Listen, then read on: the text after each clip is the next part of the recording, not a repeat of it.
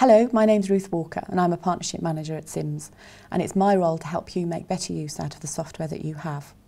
Today we're going to be looking at the Documentation Centre and how that can support you with your day-to-day role.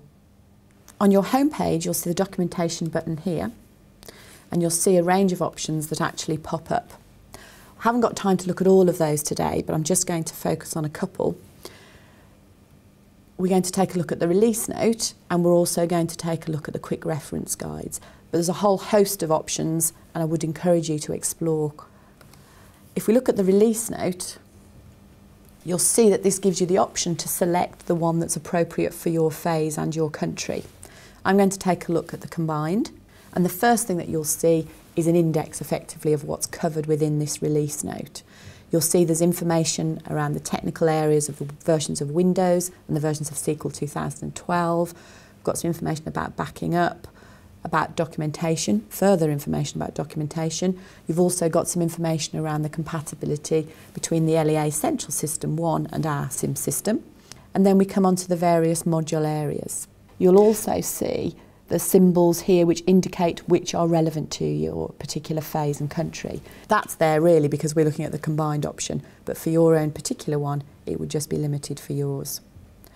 I'm going to jump down to look at the assessment area to take a highlight here. You'll see there's a link directly to the handbook there which will open up and take you to that if you want full interactive help. And then over the top we have the feature around the pupil premium indicator. It's a new addition to the filters, a great option I think in terms of being able to filter the mark sheet by those pupils that have the pupil premium.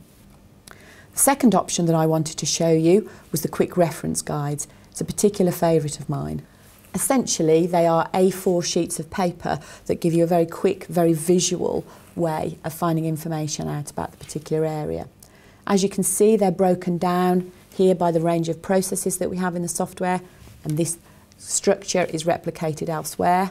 I'm going to go into the core area and you can see the list there we have just of quick reference guides for the core area. So imagine that's replicated across the various processes and we soon get a very big list of resources. I'm going to take a look at the SIMS homepage, and if I magnify that up a little bit you can see here we've got a very comprehensive view of how to configure and how to use the new homepage.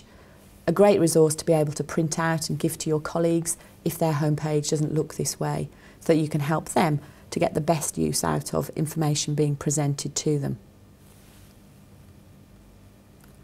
All in all, a great set of resources to provide you with help and support around your SIMS software. As you can see, we are committed to helping you make the best use of SIMS. Hopefully the variety of formats will help whatever type of learner you are.